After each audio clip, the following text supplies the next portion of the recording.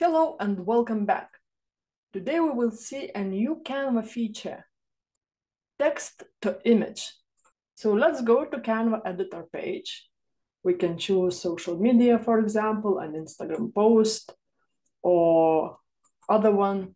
Next, let's go to the left side menu, click three dots, and here we will find text to image. Click on it and click use. And here you need to describe the image you want to see. For example, I'm entering these words, and now we can choose style. We can click surprise me, photo, drawing, or etc. Or just click generate image.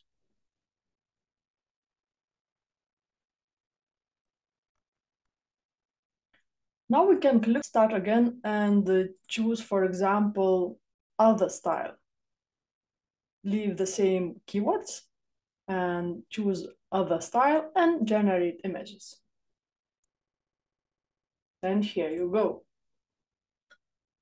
So let's take a look at some of the photos I managed to create. Right here on the left side, we have the keywords I used. You will also find them in the description below the video. Share in the comments if you liked it or found it useful. Also, share the keywords you use. And don't forget to click like and follow my channel.